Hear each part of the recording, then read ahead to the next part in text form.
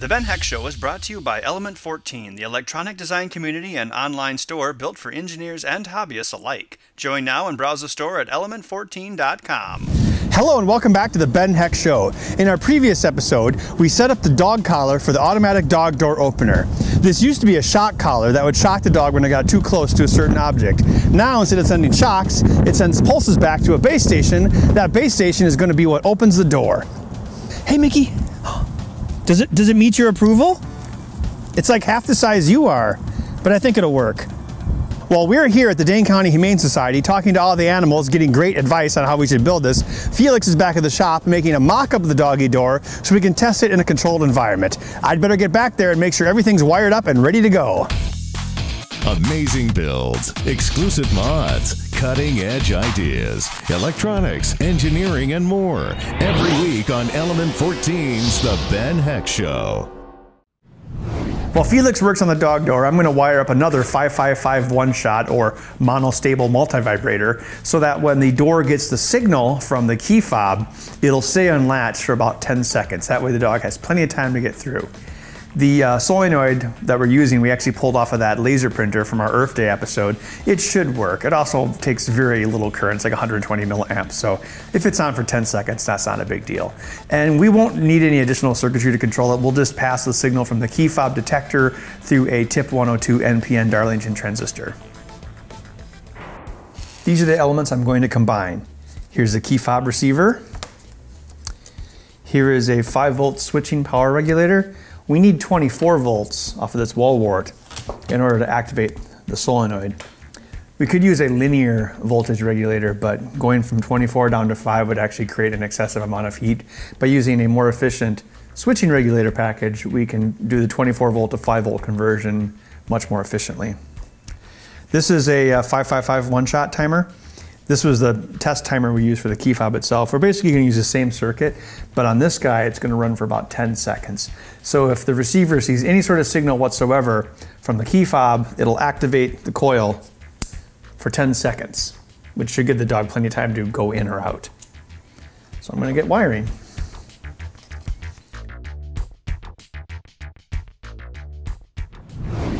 I didn't have to build a miniature circuit this time, which made it a lot easier.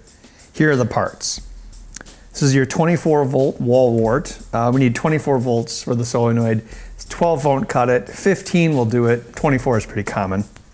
Our 24 volts comes in here and it goes into this switching voltage regulator, which is much more efficient than a linear 7805 regulator. 7805 would certainly work, but the bigger difference in voltage you have, the more heat it creates and you need a heat sink. This guy will work nice and cool. So it's sending 5 volts to the 555 and the key fob detector. So what happens is the key fob detector, obviously it will be running. When it detects a signal from our dog collar, it will trigger the 555 to do a 12-second one-shot. You can adjust it with this potentiometer here. And the 555 will send out a high pulse for 12 seconds, which will activate this tip 102 NPN Darlington transistor, allowing the current to flow through the solenoid, unlatching the door so the dog can get in or out of the house. I'm going to plug this in and we can just do a short test. And there's a light so we can, in case the solenoid didn't click, the light will also be on. So I hooked up the light before the solenoid, one thing at a time. I'm going to turn on my base station, about 3 bars. Let's do a test. Okay, that represents a dog door. Here is the dog collar. I'm going to come into range. Let me in. It's going to let the right one in.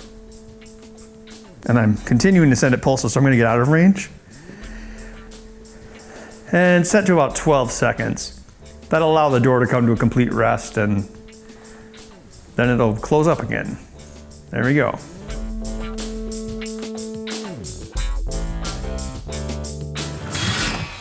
This should be a lot easier for animals to get through. So what we want to do here is take this solenoid and center him, although we want the latch part to be centered, not necessarily the solenoid. He'll be a little bit to the left or right. Okay. So let's countersink some holes for his little feet here, and then we can bolt him in using this mounting point. And then how he'll interface with this is we'll need a kind of a latch of some sort. So when he's open, this can swing either way, but when this is centered, the latch will catch. And then I was also thinking we could use some of those rare earth magnets and neodymium ones. And this could hang down, and basically we can embed a magnet here and here, and then attach magnets sideways here, so it'll help this thing center faster. So after the 12 seconds is up, when this thing pops up, it'll be in the latch.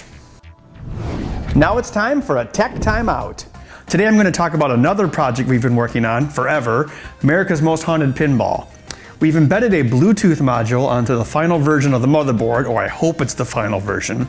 And that allows us to control the game with Bluetooth, either from a smartphone or a tablet. The idea is you don't really play the game with it, but you can test the lights or look at the switch matrix. It's basically used for troubleshooting and diagnostics. Let me give you an example. Felix is working on an app that will allow us to do this with a touch screen, but for now I'm just going to type in manual commands. So light 990 means to turn off the attract mode. All right, now all the lights are off. Oh, for some reason, Jerry Ellsworth Twitter came up. You can type L911, 991, not rescue 911. This will re-enable the attract mode. So instead of sending these commands as text, there'll be a nice grid on the screen, which will look very much like this matrix here. And basically you'll be able to go boop, boop, boop, boop, test the lights. If you've got the game open, you can be touching the switches with your fingers and seeing if they're working. And this grid will be on your phone, and these will light up telling you, yes, that switch is working, or no, it's not. I can even send pulses to the coils. Pretty cool, huh? So yeah, I think this will be really handy. It's a new way to troubleshoot your pinball. You can use a serial monitor with your computer. You can use the screen and the flipper buttons, or a smartphone or tablet. Should be a fun feature. Here at the Ben Heck Show, we care about our viewers. And when our viewers started asking for more of the Ben Heck Show, we decided to oblige. We're going to start adding exclusive bonus footage over at the Element 14 YouTube channel for those looking for extra content. Things like my exclusive tour of my shop, my top 10 affordable tools every modder should own, behind the scenes footage, and even a profile on our very own Allison. Be sure to subscribe to the channel to get alerts each time we add new footage, and then head over to my page on the Element 14 community for build resources, on-demand videos, discussions, and giveaways. And remember to keep telling us what you want. We're listening. Thanks to all of our loyal fans and viewers. And now, back to the show.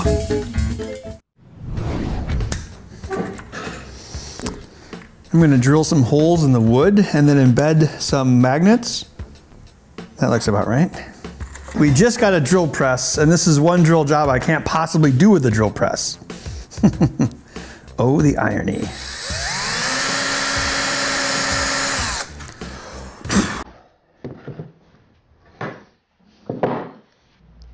Make sure this is the right depth.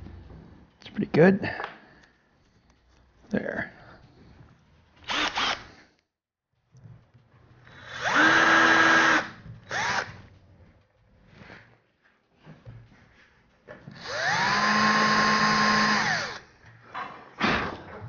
Could be a little deeper. I'll make sure I put these in the same polarity. Yeah, I think I need a slightly larger hole. Or I could just wiggle the bit a little bit.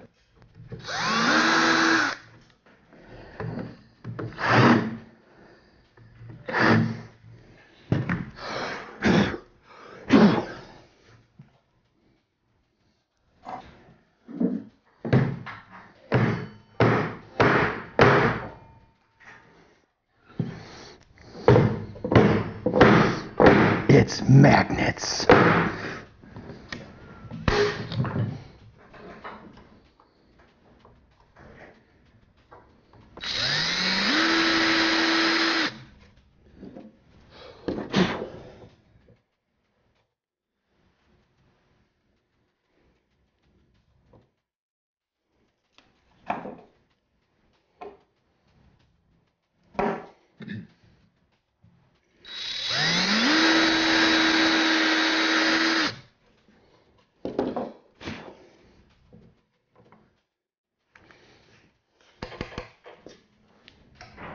This is obviously a mock-up of a door that you'd find in your home, But if you're doing this for reals, you'd probably want to get a project box for this guy here, and then also attach this near your door with double-sided tape or using the hanging bracket.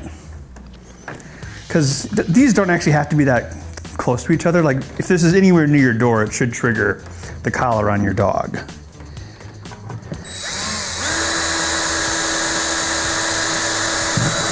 Although one thing you'd want to think about is the fact that this takes, wall power. So you'd have a cord going to your door, and where is the cord? Could the cord get caught? Would the door pinch it? Things like that. Maybe the door has a generator on it, so when you move the hinges, it powers up the battery. That's probably overkill. Next week's episode, super green doggy door. See if it goes. All right. Yay! Let's bolt this sucker down. Yes. It'll never move again. All right. Give me some lock nuts. Oh, yeah. Okay. Well, here. Oh, yeah. Here is the completed automatic doggy door system. This base station emits a signal that this collar receives. When this collar gets the signal, it sends a pulse back to this unit. When this unit gets that signal, it has a 555, which triggers this solenoid for about 12 seconds. During that time, the door swings open and close.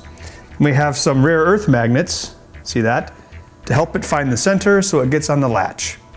Now it's time for this project to go to the dogs. You might remember a previous episode when we built the automatic dog treat dispenser. We had Lola, the amazing wonder dog, on the show to demonstrate it.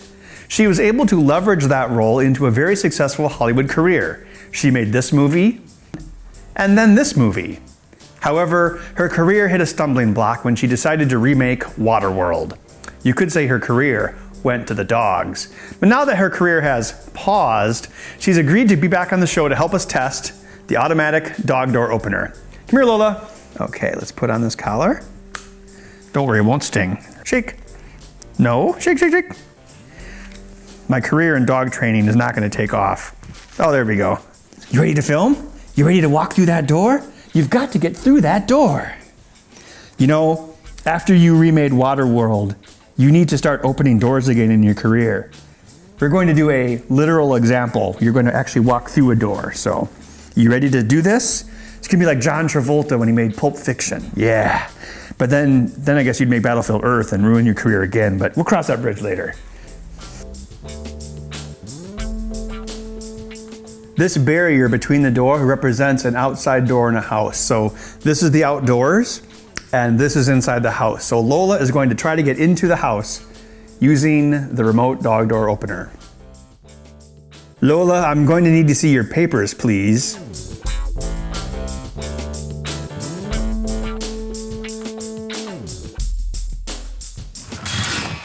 Okay, so that's the dog door opening project. Lola was a little scared of the door because she's never been trained to go through a dog door, but we did get her to walk up to it, triggering the system and unlatching the door. So the theory works, and that's the important thing. Well, thanks to Mickey here, we had a great idea for a project that turned into an awesome dog door. Now, Mickey, if only you could get adopted. Whoever is walking Mickey, please bring him to the adoption center. His family is here to take him to his new home. Congratulations, Mickey. Did you hear that? You're gonna have a new home. Yay! Oh, he's so excited. Well, that's all the time we have for today on the Ben Heck Show. In our next episode, we're going to be taking apart a classic computer, the Mac Classic from 1984. We'll see you then. Hey, wait a minute. Do you know where Allison went? Allison, we were filming a really important scene and then you ran off. What gives? Well, I figured the tripod could stand in for me. Anyways, I wanted to see the other animals that they have here. I already cuddled with a cat, and now here I am hanging out with this rat. Oh, well, I guess that rhymes, so okay. Hey, did you see the bunnies? Oh, those bunnies are super cute. Remember, even if you can't have animals in your own home, you can still help. For instance, here in Dane County, they're always in need of critter cuddlers, people to come in and cuddle the animals. Yes, that's something that is required in this world. I mean, darn, twist my arm. You and your ass! Ah! Good girl. Can I get kisses? There we go. Don't worry, I'm not going to propose to you. You will bow before me! I feel like I should be in some stupid sitcom. Allison just wants to crawl through the dog door. Okay, I'm going to get up now because yes. Don't forget, you can subscribe to this channel, join the Element 14 community, follow us on Twitter, and become our friend on Facebook. The Ben Heck Show is brought to you by Element 14, the electronic design community and online store built for engineers and hobbyists alike. Join now and browse the store at element14.com.